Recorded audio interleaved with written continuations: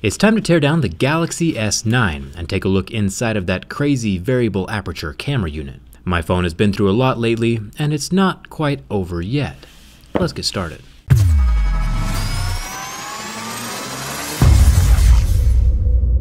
You've already seen me open up glass-backed phones a million times, so you know the drill. Heat is your best friend, glass is glass, and luckily replacement panels are pretty cheap if you accidentally break one. Or if you manage to scuff up the paint on the underside of the glass, a D-brand skin is equally inexpensive. I'll link all that stuff down in the video description. Let's get to the good stuff. There are 15 screws holding down those black plastics and the wireless charging coil. I'll pop off that coil, the center plastic, and the bottom loudspeaker, and then I'll unplug the battery. There's some very strong adhesive holding this battery to the frame of the phone. You can see how it bent my pry tool trying to get this thing out. I'll soften up the adhesive a bit with my heat gun, and then give it another shot.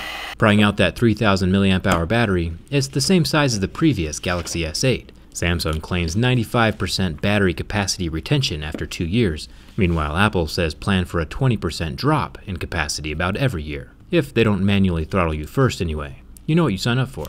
The screen ribbon unclips like a little Lego, and then I'll make my way up to the front-facing camera. It's an 8 megapixel HDR capable unit, and pretty much the exact same thing we saw in last year's phone. We'll get to the new stuff here in a second, but first I'll unclip the volume buttons and these little signal wires down at the bottom, along with the white and blue wire cables. And then of course the SIM card tray comes out with its 400 GB capacity SD card slot. It also has the water resistant rubber ring around the opening.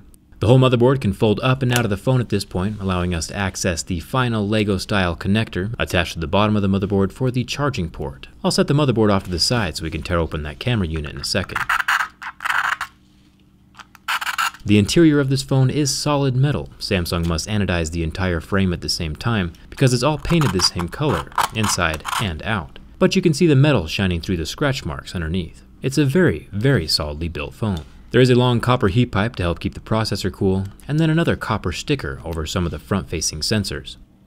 And lastly, a water damage indicator right up here by the SIM card tray. This is how Samsung knows if your phone has gotten wet or not. Remember, the Galaxy S9 is IP68 water resistant, definitely not the same thing as waterproof. I would just plan on keeping your phone dry. It's got a little circular coin vibration motor inside with its little gold contact pads. I still need to make that vibrator explanation video, since there are several types used in cell phones these days, so watch out for that one. Our little buddy Jack is tied in with one screw and a Lego style connector here at the bottom of the phone. I'll release those and pop him out. And then there are 4 more screws holding down the charging port into the phone frame. There's a little bit of adhesive under there, but the whole thing pulls up and away pretty smoothly. It's got a little rubber ring around the USB-C port to help keep water out, and the microphone holes down here on this board as well. Now, if I was going to do a screen replacement, I would use a ton of heat and basically break the screen off of the phone frame. There are massive machines that can do this safely, and salvage the display if it's not already damaged, but without those machines, just plan on the screen breaking completely during the removal process and then installing your new one. Let's jump into one of the major improvements on this Galaxy S9, the camera. I don't tear down cameras very often, but I'll make an exception for this one. After popping it out from its slot in the motherboard, we can see a couple things.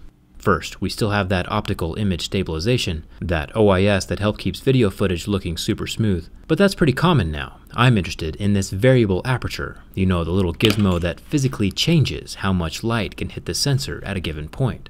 Popping off the metal protective housing, we can see that this aperture variation happens on the exterior of the lens, since I can touch it here with my tweezers, and the control mechanism for that aperture happens over here on the left-hand side of the lens, where I can manually open and close the little circle by sliding my tweezers up and down on the internal switch. Of course, all of this happens electronically, automatically, inside the camera. It would automatically switch from 1.5 to 2.4 depending on the lighting situation on hand. But it's cool to see the hardware side of things during a teardown. Thumbs up to Samsung for doing something new.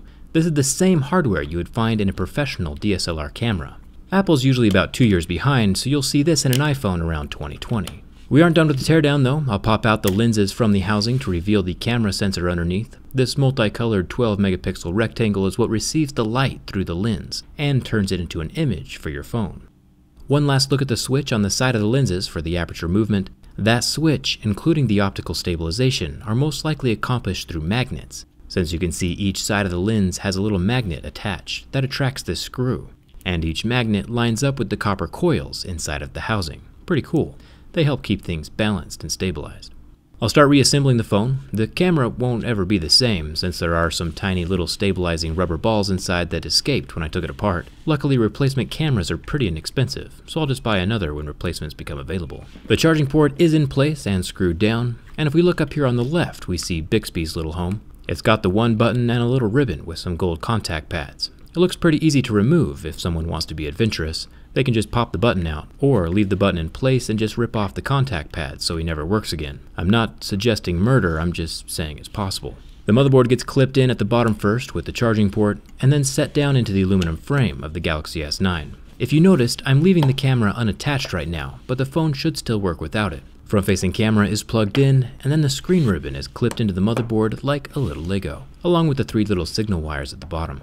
Now, one more subtle difference between the S9 and the S8 that you probably won't hear anywhere else is about the camera flash. It's still a single-colored LED flash, but the S9 has a diffuser in it, while the S8 does not. Light diffusers are usually preferred among photographers, since it's a little less harsh on the image, and the Galaxy S9 now has one in place. Not a reason to go out and buy a whole new phone, of course, but it is still something new. And I guess if I have to be nice, Apple has been diffusing their flashes on their iPhones for quite a while now. Anyway, the battery's back in place and plugged in, along with the headphone jack and this little screw. And this is the part where you would normally get the plastics back on and the 15 screws screwed back into place, but since my phone has been torn down and clarified a bit, this portion of the video is going to be a little different. I'll get some double-sided tape to hold that glass back panel in place, and after clipping in the fingerprint scanner, I can see if the whole phone works or not. It turns on even without the camera unit in place, and the whole thing appears to be working. It finds Wi-Fi, Bluetooth, and the front camera works. But as soon as I flip it to the rear camera, the camera app dies with the camera failed warning. Probably because it just doesn't exist anymore. But yeah, if you're bored of a normal looking phone, make sure you check out the D-Brand link in the description. Show them some love for supporting my channel, and build your own phone by clicking that link. I think this camo skin is pretty sweet. Thanks for joining me on the teardown of the Galaxy S9, and if I've earned it, hit that subscribe button. Thanks again for watching, and I'll see you around.